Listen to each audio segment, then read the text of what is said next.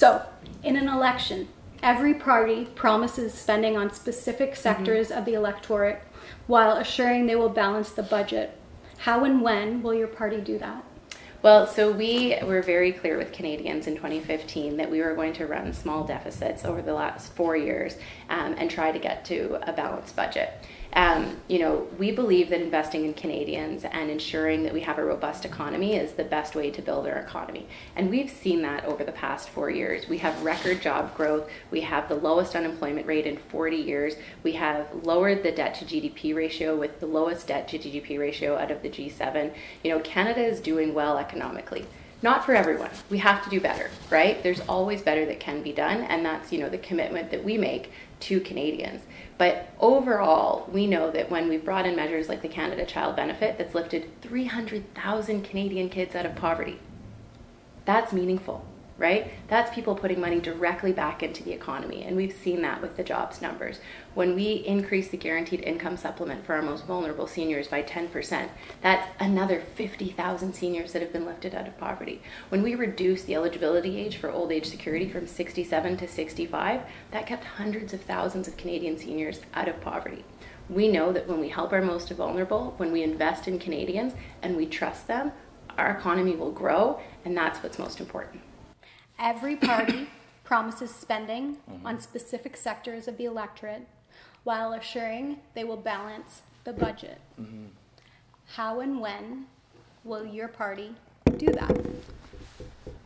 Well, we've just become the first party to release the costing of our platform that was reviewed by the Parliamentary Budget Officer, and we submitted more pieces of our platform for analysis than any other party. And one of the important pieces of that is to make sure that our promises can be met. And they're not through cuts to services that we want. We do believe in balancing the budget, but we want to eliminate tax loopholes and subsidies to fossil fuel companies and make sure that companies like Amazon and Google, which are currently not paying tax at all in Canada, are being brought in line with paying their fair share to the community.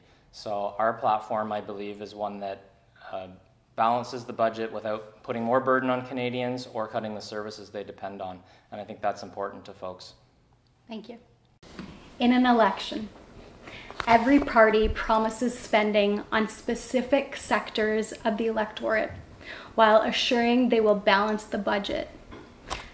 How and when will your party do that? So, one of our main areas, so balancing the budget has been an issue for the last 40 years. We always seem to be in a deficit.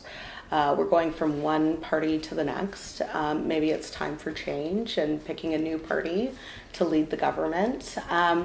One area for sure is taxing the wealthy. So people making over $20 million in net income, if we tax them at 1% extra, it will get a revenue of $69 billion.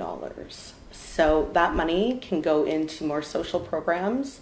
It can help alleviate the deficit that we have and move forward as a country. Thank you.